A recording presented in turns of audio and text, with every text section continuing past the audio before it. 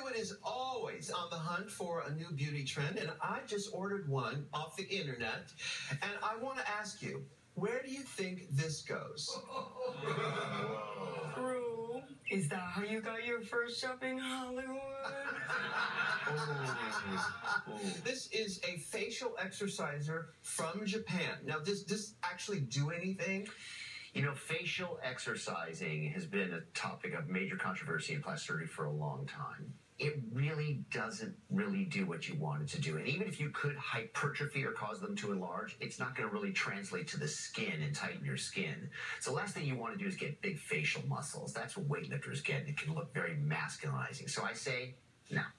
Well, okay, that's one opinion, but I think we should still give it a try. I got both of you guys, so let's see what we can do for our face, all right? You got yours? All right, you know how to do it. It's meant to exercise all the muscles in your face and tighten and strengthen them. Yeah. Eat your heart out, Lisa Rihanna. Yeah. You try it for 3 minutes. Dr. Dubrow, Sandra Vergara, the time has come for you to lip sync for your life.